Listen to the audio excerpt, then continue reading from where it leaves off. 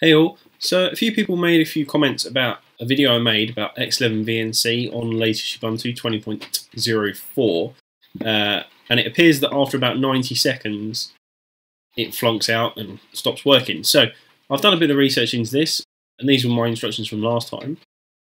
Basically it's all to do with this type equals forking.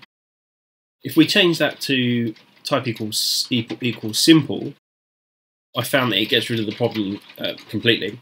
So the original reason for forking was there was a process that started other processes, and if we change it to simple, basically it'll only start this once, which is fine because we have the dash forever. So it opens one process up and that process remains after disconnections. So I thought we'd quickly go through doing that. So this is my VM from last time. So if we open up a terminal, and then what we're going to do is we're going to nano into that folder, or that file rather, that we changed that contains all of the details about the service.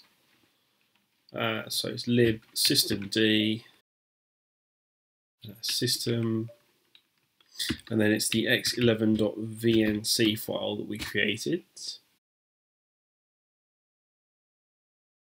So it's x11vnc.service, and in here we can see that it's type equals forking. So if we go down and if we change that to simple,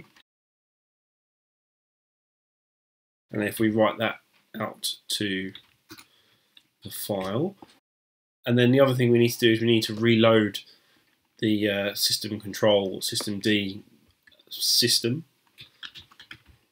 So you do that by system control daemon reload, and then it should now be fine after a restart. So I'll quickly restart this VM and then we'll have a look.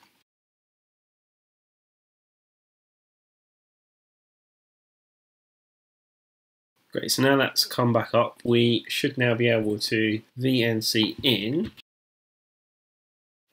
I've got my VNC here and you can see that I can VNC in. Now I can leave this for a long time and it's absolutely fine.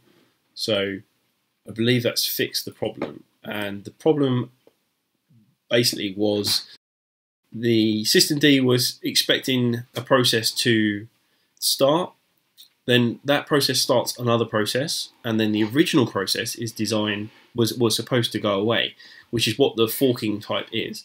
But that doesn't happen, and then when systemd looks to see has the original process stopped, it hasn't. So therefore it issues a signal 15, which is a kill, and then it takes out the VNC server, which is why it would crash and then it would reload, because as part of that system file we've also told it to reload on failure. Basically that's why it was dying, and that's why it was working intermittently. So that's the solution to fix this problem. Thanks for watching.